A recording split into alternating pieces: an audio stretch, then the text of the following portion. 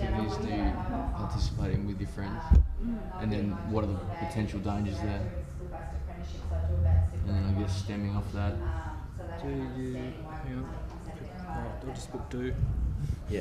with your mates. So I'm just thinking time conscious. Yeah, mate. Potential dangers. Yeah, so there's personal development. I'll put in wealth creation. Oh. Something I do in year 12. Okay. Yeah, hospitality, you know.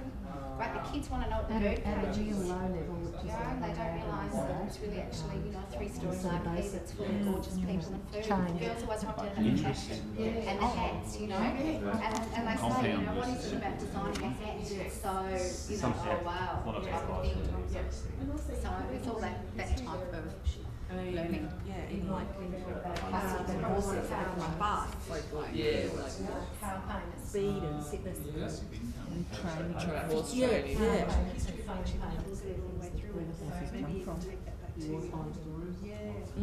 A whole host of our cases. Visual, lovely. The kids all get one, they're not allowed to open them. This is after we've taught some theory, we play the game. They've got to guess what sexually transmitted disease is in the box, or what disease is in the box. So this one is hepatitis. They choose the right one, they can tell us some information about it, they win a prize. If they don't know any information about it, but someone else in the group can tell us some information, they get the prize. And they might be tokens that add up, so at the end of the month, we reward them with how many tokens they've got. 20 tokens, you get a bit of a canteen voucher. You know, 10 tokens, you get a chocolate bar, that type of thing. But the fact we don't give it to them as an assignment, this one here is about vasectomy, it's about the contraception. So not only is this a literacy task, learning new words, learning what they mean, we're doing it in PDS in terms of a Unit 2 where it's looking at health and community service type notion. They're talking, so again they're doing their oral work under the literacy, the oral literacy component. But the best thing, the kids love the fact that they come in a case and they're all bright and happy and they do the task. And they get rewarded at the end. Again, we could have given them an assignment that said, can you pick out 4 different contraceptive methods and write some information for me? They wouldn't do it. Or it would be just so cut and paste from the internet, there was no learning involved. But here they get to talk about it. Great ways of learning. Okay, this is our next speed event. On your tables, and you might want to choose where you change to, how do we then go and develop programs? On this sheet, it has on it about your activity. Different tables have got different activities. I want you to have a bit of a play with the activity, and then I want you to try and come up with 3 different things you could investigate from that activity. What VCAL strands it might touch on. What evidence, do you think 3 pieces of evidence you could collect? Does any of it involve employability skills? What resources might you need, and any other comments you might want to make? And I'm going to run through them. We use DSs a lot in the classroom. Again, you know, funded by outside generous people. Find some philanthropists in your area and explain to them about it, about how these kids, most of the kids don't have a lot of this stuff, but we use it all the brain training, sight training, all those things, and it's about getting them focused for a class. But there's lots of other learning that can take place. You get some of the ones that are Pandora's box, where you have to keep problem solving all the way through to get to the next level. If I gave the kids the same problem solving example on a piece of paper, they wouldn't do it. But because it's on a DS, they do. So there's some DSs here. Just have to switch them on the side and have a bit of a play. There's games already loaded.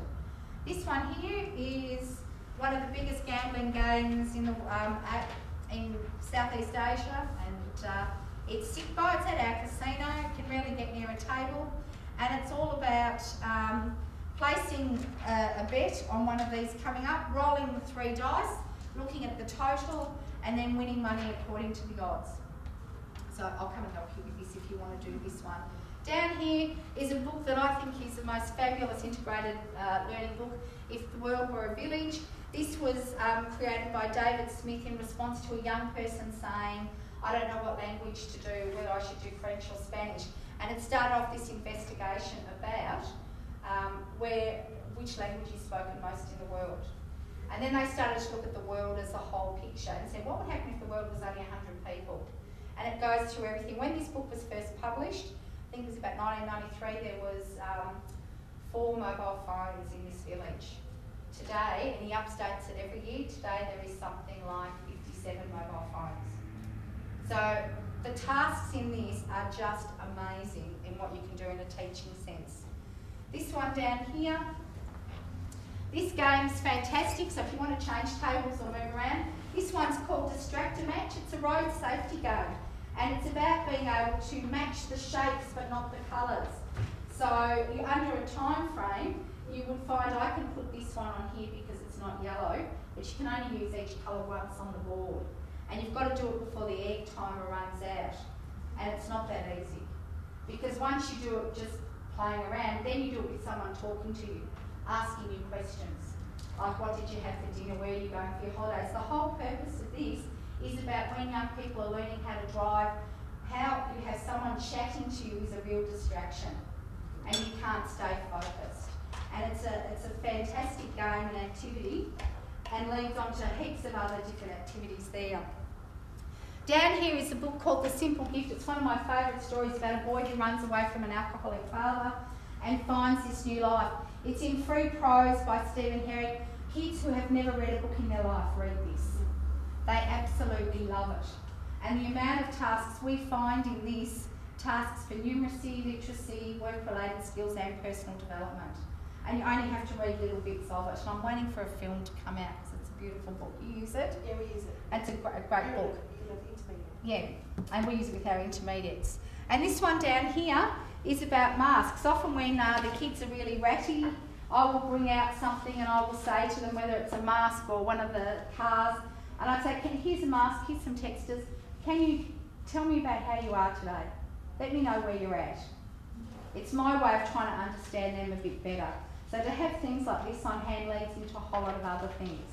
So, 6 tables of activities. Choose whatever one you'd like most often. And then it's about the combination. So we say to the kids, put down a bet so they all get some gambling money. And they might put something here and, something on here and, go, oh yeah, I reckon 444 is going to come up. And then they roll the dice and they see it's 5, 6 and 2. And we talk about where are the winners on this. That's 11, that's 13. Beautiful. So we've actually won here. I've won 8. Very rare. But this is gone because we didn't get a triple. This one here is a 1 and a 6. We didn't get a 1 and a 6, so you've lost that one, but you've won 8 here. And you get 3 to start. Oh, well, I give them like a block of money. It's got to last the whole lesson. If they run out of money, they're cleaning the floor or washing the windows. They have a task. They know. If they've gambled irresponsibly, they all end up cleaning the room because as it goes on, they see that the winner is the casino. It's not that easy to win on this, but we do a lot of preparation work before this about how the odds work and, the way people note things down and try and make predictions. In effect, it could be a tool that tells kids that maybe gambling isn't going to be the best This is all thing. part of our responsible gambling unit, and it's all about, there's a whole host of things I do in this, but it's all about showing that you are not the winner. Gambling is a thing of luck. So you've mapped all that onto vehicle outcomes. It's pretty boring, obviously. Most of my stuff has come from the Responsible Gambling book. Have you seen the one from Consumer Affairs? It's a free book. Yeah, he was talking this morning about it.